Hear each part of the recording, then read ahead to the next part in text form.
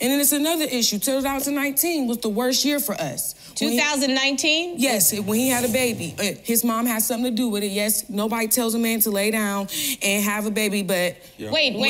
He had a baby? He had a baby on me. Yeah. With the ex. How I found out about the baby was we was all good. We was out doing family outings, all of that.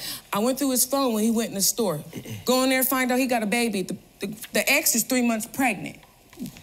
I threw the phone, start crying drastically. So we get in the car. He gets back in the car. I start crying more harder. He like, what's wrong? I'm like, you got a baby. Ooh, Mr. Henderson, tag, you're it. Man, I didn't choose. I was drunk at the time, Your Honor. It was my birthday. It's always that story. I was drunk, and one thing led to another. You know, I was going... And your penis happened to jump out your pants and jump into somebody else. You don't happen to sleep with somebody that's not your woman. That's just not how... Right, tell her the truth. That's just not how it works, bruh.